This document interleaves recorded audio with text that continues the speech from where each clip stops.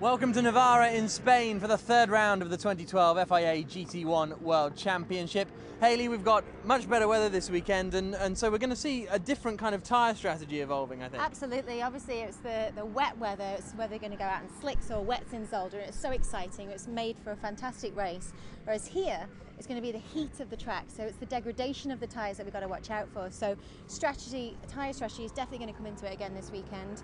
And also, a lot of the teams here we know have had some testing leading up to this weekend here and in other tracks, so we'll see whether that's going to go to their advantage or not.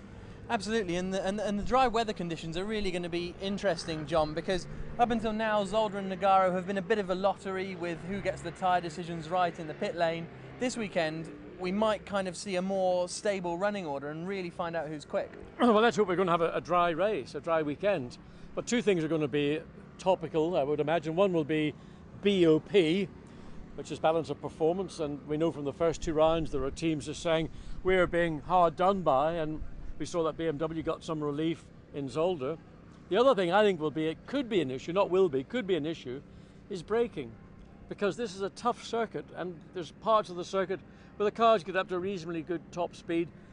A lot of places on the circuit where you're hard on the brakes, so keep an eye on people having issues with brakes, particularly brake cooling and maybe some brake fade. So dry race, hopefully, but will that lead to people having problems with brakes? The braking is an interesting thing, actually, because there were concerns in Zolder about the brakes, but because of the wet conditions it meant they were putting less pressure on them, so as a result those issues never really materialised. Well, it's a fantastic weekend already. Hopefully the weather is going to stay this good and you can catch all the action, the qualifying race and championship race, all on the GT1 World website.